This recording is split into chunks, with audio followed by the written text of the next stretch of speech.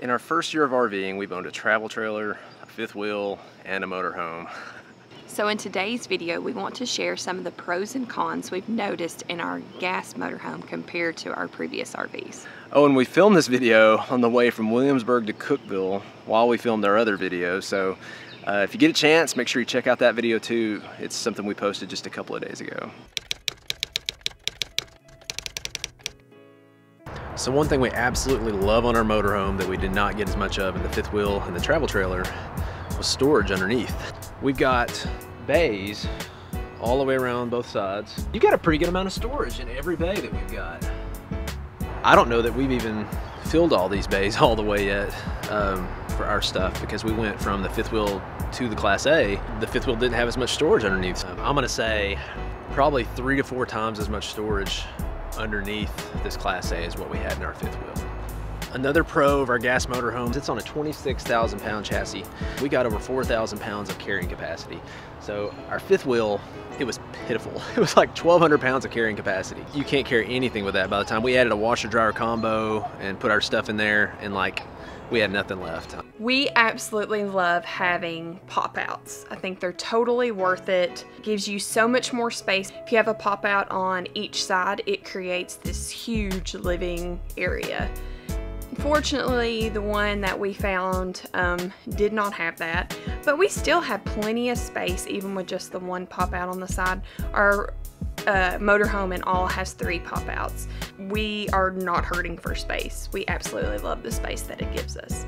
One pro on our motorhome that we didn't have on our fifth wheel, our trailer, you've got these awnings. I thought it was kind of gimmicky, but it's actually really awesome. You don't have to get on the roof and check for sticks, debris, that kind of thing. It just kind of brushes it off as it comes in. And then also our bed pops out, so there's an awning right above our head that keeps the rain from hitting that pop out. In our fifth wheel, there was no awning, so when it rained, especially if it rained hard, it sounded like somebody was just beating a drum right above our head. So with a motorhome, one of the downsides when we went from fifth wheel or a travel trailer to the motorhome was there's not as many living area spaces. So in our fifth wheel, we had 3 different living spaces. We had the kitchen, the living room in one area, and then we had a bunk room in the back, which gave our daughter her own room, and then we had a bedroom in the top area. So it was so nice having the 3 different living spaces. So I do miss having that 3 area living separation. With our gas motorhome, I'm gonna call this a pro. Having a small vehicle behind us has been better than having a really large vehicle in front of us pulling our trailer or fifth wheel behind us. We get 30 miles a gallon in this thing, zip in and out of roads. It is another engine to take care of, but the maintenance on it isn't gonna be near as bad as a large truck or something like that. Of course, we have an engine in that, which I'll go ahead and talk about that being a con, the fact that we have 3 engines to take care of with our generator, our motorhome, and our car that we're towing. The gas is gonna get worse fuel mileage than the fifth wheel, but you make up some of that with a tow car. Another thing about a motorhome is having 2 captain chairs in the middle of your home. That was a concern of mine, thinking, oh, it's not gonna feel very homey, it's gonna feel like I'm living in a car. But to be honest, I've gotten so used to it, and I actually love having this big window out the front of the motorhome. And these chairs, we actually just swivel around and we use them hanging out in our living room.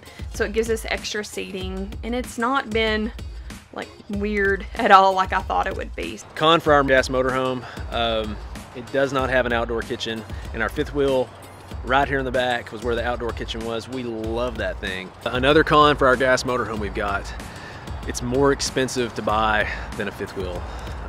It's definitely more expensive to buy than a travel trailer. One of the things I absolutely love about this one is the fireplace. I know that it's not a have to, this is not a must, but this is something we really love and enjoy.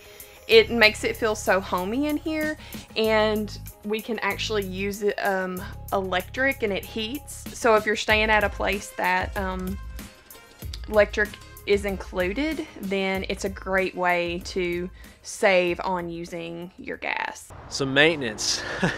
I'm gonna say between a truck and a fifth wheel, compared to a gas motorhome, I'm gonna say it's close. I'm gonna say that maintenance, other than the tires on this being more expensive, we haven't noticed a significant difference in maintenance. We had problems with our travel trailer, we had problems with the fifth wheel, and if you watch our video, just a few videos back, we had a problem with our motorhome. We were stranded on the side of the road with the motorhome too, which is why it's good to have a tow vehicle just in case you're stranded somewhere. It was really difficult for us to find a family setup in a motorhome. They're usually meant for 2 people traveling. So this had a large wardrobe closet. We took that out, put a bunk bed in it, used the bottom half for a play area, and it's worked out perfect.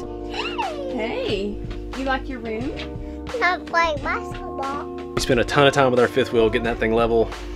Motorhome, we can be set up a whole lot faster with the auto leveler.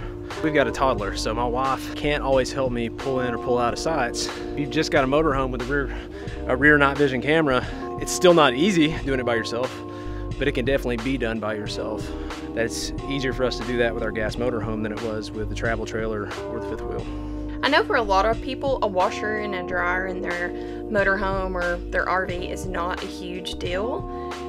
For me, it was like my absolute have to. To me, I just didn't want to be searching for laundry mats all the time and spending that extra time away from the family. And we put our laundry in, and then in a couple hours, it's washed, it's dried. There's no moving it from washer to dryer when you're finished. It's all in one, so I just love it. Definite pro for our gas motorhome has been finding a gas pump. With our diesel one, we were stuck looking for that green handle, or we had to pull in with the trucks. Gas one, I saw the gas pumps that were parallel to the gas station, so I just pulled right in, and we're fueling up, and we're gonna get on the road.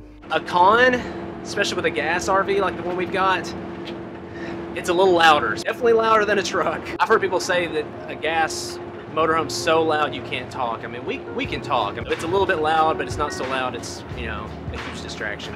And the engine is literally right underneath us. It's kind of crazy it's actually as quiet as it is up here. So our definite pro for motorhome that we like, you know, we pulled into a rest stop, but if we had to, we could even make lunch going down the road if we need to. Coffee, basically anything. And we've got a generator underneath that can power the whole RV and everything in it. So that's pretty cool. We definitely did not have that with our trailer or fifth wheel. One con, this is okay for us. I can get through here if I need to, but you can't, once you commit, you've got to stay that direction. So if somebody was a bigger person, I think they'd have a hard time with this popped in, having access. You know, we can get to the bathroom if we need to and everything, but it's a little tight. Another con is the braking. If you're going down a steep hills, the gas motorhomes, the brake on them is not nearly as good as the diesel ones. That's probably the biggest downside to our gas motorhome, is the braking ability while going downhill. It's been a long day. Most of our travel days are, you know, around 4 hours at most. And this one was 12.